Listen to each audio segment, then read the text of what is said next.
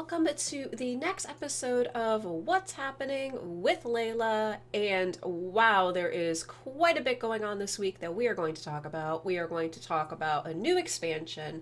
We're going to talk about 2 free DLCs. We're going to talk about a draft challenge. Oh my goodness, so much to talk about. I'm so excited. Hope you guys are as well. If you are watching this live on Twitch, feel free to leave some comments in the chat.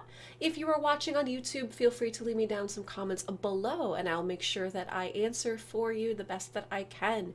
So the first thing we're going to talk about, the biggest news this week, is of course version 1.10 is out, saving Jadespark jungle. Now, just like I always do, any of the links that I have here, I'm going to make sure are down below. So you're going to have a link to the blog, you'll have a link to the free DLCs, all right? And so let's get started. What's the first thing that we're talking about here is a brand new adventure mode.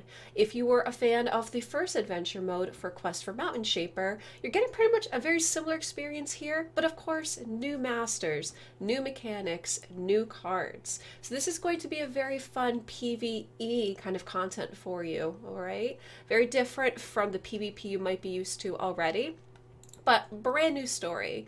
Build your deck as you go. 6 masters, relics and treasures, rewards, and the price, just like last time, Chapter 1 is going to be free. Chapters 2 and 3 will cost 1,400 rubies together, or 1,000 individually. So that will be up to you how much you want, and it's all replayable content, so you could play the adventure mode as many times as you want. This new expansion also comes with 10 new cards. As you see, we have Jade Flingers, Ting Tang Tong, High Inquisitor Ardera, Brother of the Burning Fist, Windwalker Shi-Hou, Ardent Aegis, Smite, Shen's Shockstick, Ji-Hoon Keeper of Jadespark, and Jadespark Watchers. Now, all of these cards have been on the website. They've all been being released slowly as we've been going along. So I'm not really going to take time to go over them right now, but you definitely can connect and look at some of my other videos that I have done, or check out the website yourself. Also, if you get into the game, you can already check the cards out because, again, it is live. New mechanics. We have Growth Burst Shroom and Holy Fire. And I gotta say, from watching the dev stream, I really like what they did with the Holy Fire, and it does look very, very nice in game, so I'm very impressed. This expansion will last until May. And just like we had talked about before, if you had watched my other videos, is that there's 2 new skins that have been released. You have one for Setsu, which is Setsu of the Burning Fist, and the second one is for Apex. It's an Apex Ravager. And there's also a brand new legendary arena. It's Jadespark Jungle, and it's very pretty. They did a really, really nice job with it. So this is already live and in the game. Now, here's the part a lot of people have been talking about is the nerfs and balance changes. The last video I did last week talked about what came up on the dev stream. So now everybody wants to know, what did they keep? Did anything change? So let's check it out. Arcane Ring stayed the same with a damage reduction. It actually shows you the damage reduction here too, which is really nice. Black Hole was the big one that everybody's been talking about, and what's really good is that the devs gave their response pretty lengthy too for the reason why they decided to nerf Black Hole. But yes, the duration for Black Hole is going from 6 seconds down to 1.5, and minions will keep their original target from before they were affected. So feel free to read this, but it seems like from what the devs are saying is they feel like Black Hole has been too powerful for too long, and they feel that this balances it better. In a nutshell, that's what they feel like. This is done. Bridge Shrine health has increased from 300 to 350. Caber Tosser damage increase from 80 to 90.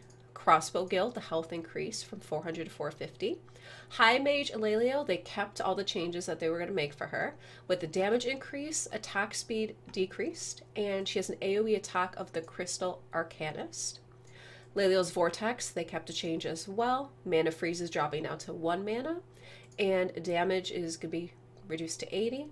Morgul the Swarmer King, they also kept all the changes and added in the reason is to consolidate Morgul's stats with Elite Swarmer, as a lot of people were confused why they made the change that they did.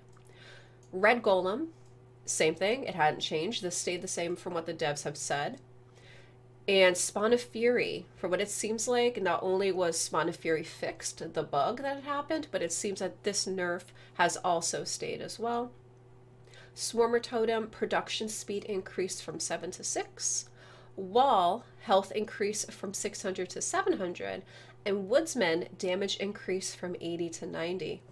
Now, was that all of the changes from the dev stream? It actually wasn't. There was one change that did not stay, and it happened to be for Lord Sentinel Fellic. In the dev stream, they talked about decreasing his damage from 70 to 55, and in the expansion patch, they decided not to go with that. So this change has been scrapped, and as of now, there has been no change to Lord Sentinel Fellic from what you had seen on the dev stream and from my previous video. And there are other bugs. Looks like there's other small bugs that had been fixed, with the big one again being they fixed the Spawn of Fury issue right here. So that's probably one of the biggest issues that they had that they fixed. This is all the nerfs, the buffs, and everything that's going on in game right now. So make sure you guys log in and check that out. And again, like I said, there's 2 free DLCs, so let's check it out. The first one is, as you guys know, every expansion, there is an expansion-related DLC. So right now we have Zealous Inferno. Now, this one is 100% off, but only for a couple days. It's going to be 100% off until March 9th. And this happens to be the Steam store. From what I did see on Twitter, there's one for Xbox as well. So down below, I'll make sure that I link for Steam and for Xbox for you to be able to get your free DLC. Now, what's in this DLC? So let's check it out. Zealous Inferno is the faction box for starting or expanding your Empyrean faction collection. So it looks like you're going to get Calith Dawnhammer, Sunburn, Bannerman, Brother of the Burning Fist, which personally I'm excited. If there's any card I really want in this expansion, it's Brother of the Burning Fist. Legionnaires, power tokens, and you get in a legendary Empyrean avatar and a legendary Empyrean emote, which look like these. So it looks like Ardera, which, by the way, it looks like they redid the art on Ardera, and I love this so much better than the original artwork on Ardera. I think this is just beautiful. I love it. And this is cute. I know, this is adorable, this little waving Bannerman. So this is going to be the first free DLC, is going to be Zealous Inferno, and you're going to be able to get it for free, but only for a couple days, and it's going to be available on Steam and on Xbox. The next DLC is going to be Might of the Slither Lords, and this one is going to be free on Twitch Prime. It's going to be good until May 5th, and it's literally as easy as clicking get the code, which I'm not going to do that right now live. But make sure you grab this if you have Twitch Prime. I'm already seeing a lot of people that don't play the game that are giving their codes away, or people that are just sharing with their friends, for example. So it seems like there'll be a lot of opportunities to be able to grab this free DLC as well. The last thing we're going to talk about, like I had mentioned, is there is a draft challenge coming up. So we are going to take a look at that. And what this is called a streamer draft challenge, and as you can see right here, it's going to be from Friday to Sunday. There's going to be more information available because this is going to be streamers only. If you are not in the Minion Master Discord, make sure that you are. Again, I will link that, and make sure you hit up the streamer channel. But it's going to be a draft mode challenge for streamers. There are obviously going to be rules. There's going to be a bunch of different prizes, and like it says in the bottom, you're allowed to retry the challenge as many times as you want. It's easy to participate as long as you have it recorded so that you can show documentation that you did the draft mode and that you followed all of the rules. But I also did see that depending on how well this does, they're looking at implementing a fun community version as well too. This one is just specifically for streamers, and it's going to be this weekend, okay? Guys, thanks so much for checking this out. Let me know, what are you most excited about? I mean, like I said, there's a lot going on this week. There's a lot. And I already know a lot of people already delving into the game, and they're having a blast and just having so much fun with the new cards. And it's gonna be interesting to see the draft challenge as well too. So let me know what you guys think. Leave some comments down below. If you guys enjoy this content, I really would appreciate it if you told me what you thought. You know, give me a thumbs up. Be like, hey Leila, you're doing a great job. I like this content. Maybe consider subscribing on YouTube. It's free. Maybe share with your friends. All that stuff lets me know that you appreciate this content, you get value from it, and that you want to continue seeing this. Because honestly, I'm having a lot of fun with this What's Happening series. I think it's important to keep everybody up to date on what's going on in the Minion Masters community, because there is usually a lot going on. So thank you guys for watching, and I will see you guys in the next video. Bye!